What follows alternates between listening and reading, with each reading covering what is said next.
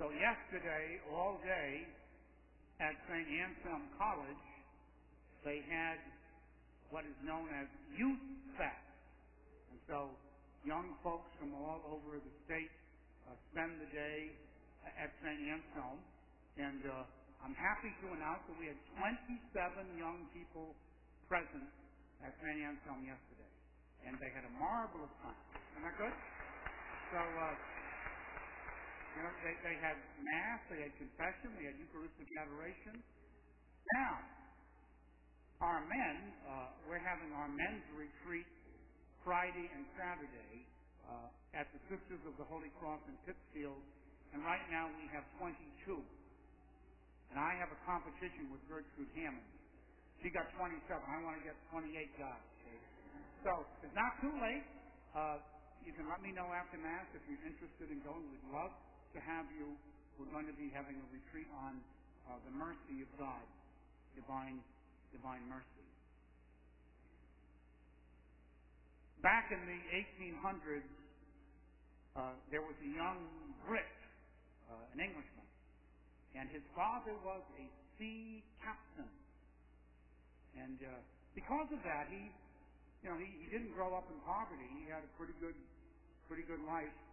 And he too wanted one day to be a captain of a ship, like his dad.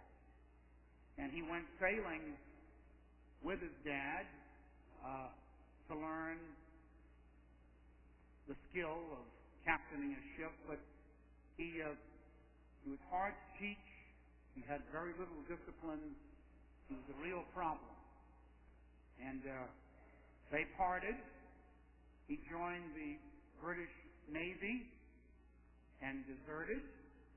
He was captured. He was court-martialed. He was publicly flogged. All kinds of trouble. And he just gave up on life and said, I'm just out for myself. And he went to Africa to get involved in the slave trade. He knew he could make a lot of money selling black slaves on the market, and that was his plan. Even that backfired. He ended up working with the slaves.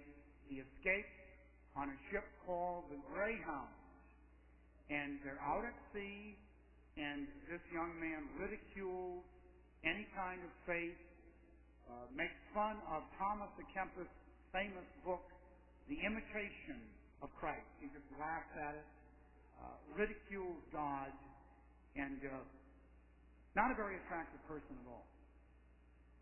You might even say he was wretched. Well, the Greyhound gets involved in a terrible storm and is about to sink. The only thing keeping the ship afloat is the cargo, the buoyancy of the cargo below. They're pumping water for 9 hours, and finally one of the deckhands shouts, "We're goners, we're going down." And at that moment, this young man turns to Christ. And these are his words: "Lord, have mercy on us."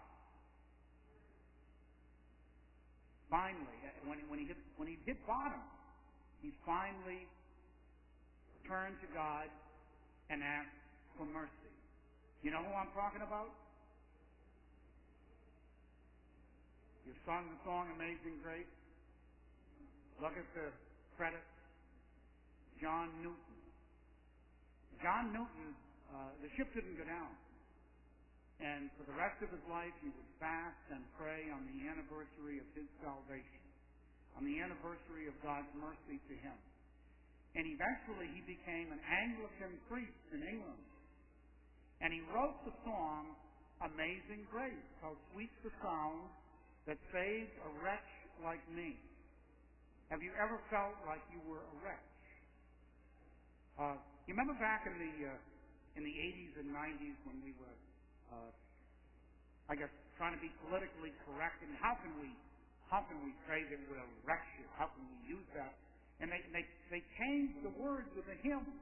Remember that? Amazing grace, how sweet the sound that saved and set me free. Doesn't that make you feel good? That's not what he wrote. He felt like a wretch. He knew. He was. He was wretched. That saved a wretch like me. We finally going back to the original word. But I think to grasp that understanding that I'm confessing now, I do pray, but I pray the hardest when I'm in trouble. Is there anybody else like me? Yeah. What's the difference between praying in church and praying in a casino? When you're in a casino, you really mean it. Yeah, well, when you're really hurting, when you're in trouble, isn't that when you turn to God and say, Lord, help me, have mercy on me, just like John Newton? And that's usually the story of most people. So don't apologize. Don't apologize. Thomas, the doubting Thomas, when Christ said, touch my wound, Thomas was at his lowest point. Mary Magdalene thought that Jesus was dead and was crying. She was weeping at her lowest point, and he just says, Mary, and he recognized his voice. Wouldn't you love to have Christ call your name like that? Mary. And our disciples on the road to Emmaus, Easter Sunday afternoon, they had given up all hope. We had hoped he would be the one to set Israel free. They were downcast, walking like this, looking at the ground, depressed. Have you ever felt like that? Hopeless. Over. He's dead. See, that's how they felt. They were at their lowest point. And what does it mean? John's gospel is so powerful. They were walking away from Jerusalem. They were walking away from the disciples and the apostles and the early Christians. They were going off by themselves. They were leaving the faith. That's what he means by they were walking away from Jerusalem. You know, the Mass that we have here, the structure of the Mass, and I believe it's a masterpiece, is based on this Emmaus gospel. What do we do at first? We gather, and Christ gathers with us. Notice he came and began to walk with them. The risen Christ gathers us together. We gather with him. We come together. It's so important. We come together as his brothers and sisters, as his body here on earth. And then after we gather, what did he do? He began to interpret the scriptures to them. Wouldn't you love to know what the risen Christ said about the scriptures? Oh my goodness. What did he say? Well, that's the next part of the Mass. We just have the lectors proclaim the scriptures. I read the gospel. I'm supposed to try to apply it to 2014. But it is the risen Christ speaking to us. The word of the Lord. He's speaking to us every time we gather. And so the second part is the scripture. But here's what's so important, and I think what we can all learn. The two disciples, well, their hearts were moved. Their hearts were moved. They were burning within them. Flannery O'Connor, a great novelist from the South, but in one of her books, she was talking about a Catholic church and why people came, why you were here. And in the book she said, the sermons are so bad, there's got to be some reason why they still come here. And the reason is that the risen Christ is here. He's here. That's why we're here. We're here because the risen Christ is here. And their hearts were burning. And here's what they did. They invited him to stay in their lives. Stay with us, Lord. Stay with us. The day's almost over. Have dinner with us. Stay the night. They invited the risen Christ into their lives. That's what we got to do, folks. That's what we got to do. He doesn't push himself. He doesn't force himself upon us. But he waits for us. Please come in. Please join me. Please enter my life. Stay with us, Lord. Better yet, can we stay with you? Can we stay with you?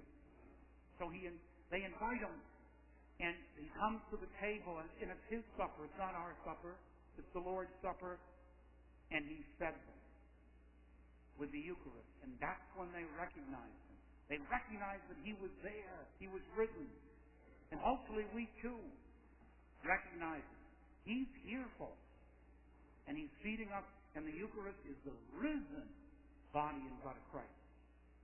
So, they gather, he interprets the Scriptures, they invite him to stay, he has the Eucharist, and then he sends them back to Jerusalem, back to the faith, back to proclaim, we have seen the Lord, he is risen, to go out and spread the good news. That's what we're called to do, folks. Gather, listen to the Scriptures, have our hearts burn, invite him into our lives, let him feed us, and then send us out to proclaim the good news. That's why Easter is just so marvelous. It's just life. It's absolute life. It's the life of Christ raised up by his Father, but it's our lives raised up with him and in him. You know, Pope Francis is telling the priest not to preach too long. Did you know that? So, okay, Francis, I'll stop. Stop. He doesn't preach that long. He doesn't.